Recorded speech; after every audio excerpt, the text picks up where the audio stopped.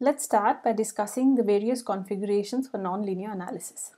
I took the liberty of already defining a certain object or a structure, let's call it a continuum in this case, to be in three different configurations, starting with the base, moving on to the reference, and finally to the current. You can generally represent the base by writing either CB or C0 or at C at 0, and the current configuration just as C or C at the time t. Now the reference configuration is an intermediate configuration which is used in some of the nonlinear analysis, while in other cases it coalesces with the base configuration. As a starting point, we just leave it as it is, but you can always assume that the base configuration and the reference configuration can be used as one and the same configuration. Now in the nonlinear analysis, because there's going to be a large deformation or large displacement, and as I already explained to you, everything has to be described on the basis of the deformed geometry. With respect to that, we need to define two different frames, reference frames or coordinate systems. The first reference frame is called the material global frame, which is shown by the capital XYZ axis, and the other one is the spatial global frame, which is shown with the lowercase x, y, z. In this example, we've taken it to be identical, but of course you can also use it as different ones, and then you have a transformation between the two different coordinate systems, as you already know how to do from previous experience. So in that way, we can also use this material and spatial reference frames to be as base frame or a current reference frame. There is a point P in the continuum at the base frame, and this can be written as P0. The distance for P0 from the global frame can be easily found out as capital X is equal to X0, for example. And in the same way, when at a time t, under certain loading condition or certain displacement control condition, you have a deformation because of which this point P0 has moved within the continuum to a different location, which is shown as P of X. Now the distance from the base frame can also be calculated for Px as x is equal to x of t. And therefore, we can, if we know these vectors, then we can easily calculate the distance between the base and the current configuration. Now this is given as u is equal to x minus capital X.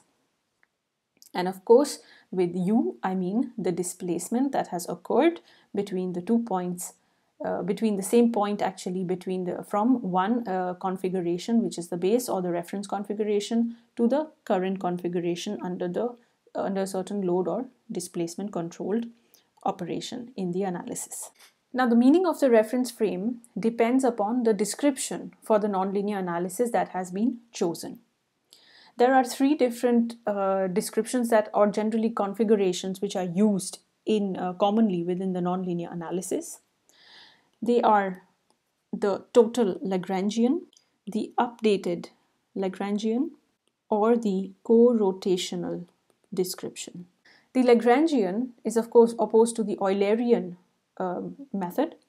In the Lagrangian, you actually consider the motion or the displacement of a certain solid from one frame to the other, and in an Eulerian you consider a certain control volume through which a certain fluid is passing. Therefore, it obviously makes more sense to have it suited to much more fluid dynamics problems rather than solid mechanics problems. But in general, the total Lagrangian, updated Lagrangian, and co-rotational are used commonly within the nonlinear analysis, specifically for solid mechanics or structural situations. Within the total Lagrangian formulation, the base and the reference are considered to be coalesced.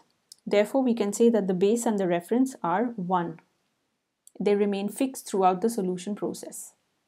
It is most suited to solid and structural mechanics problems which have moderate displacements and moderate strains.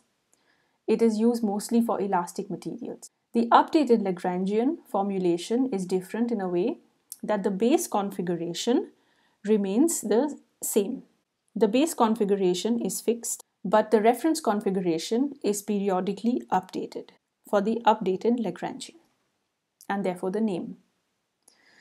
The strategy for updating the reference configuration is either to set the reference configuration to the current solution, so it basically converges to this part, or to the last converge solution in your analysis steps.